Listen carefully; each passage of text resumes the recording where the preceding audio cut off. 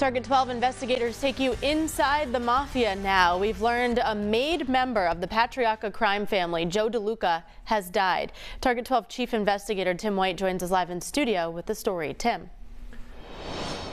Kate, DeLuca was 83 years old and died of natural causes. His wake is scheduled for Monday night. Now, DeLuca was inducted into the crime family in the mid-90s after he helped dispose of a body of a victim of a gangland slaying for then mob boss Francis Cadillac Frank Salemi. Fast forward 2 decades, and DeLuca, along with his brother mob capo Bobby DeLuca, testified against Salemi at trial. This is video of me asking Joe DeLuca some questions after he got off the witness stand in that 2018 federal criminal case in Boston.